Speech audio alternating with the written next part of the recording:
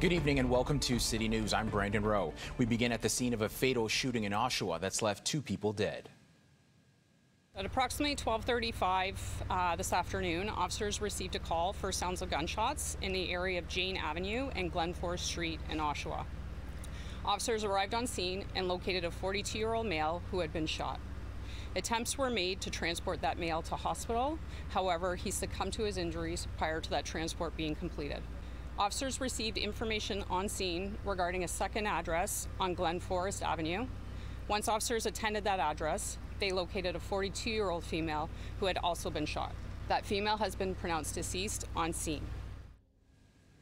The identities of the victims were not shared, nor were the circumstances leading up to the shooting. Police say they've since taken one man into custody who is known to the victims, though they did not specify the details of their relationship. Investigators added this was not a domestic-related incident and that there is no threat to public safety.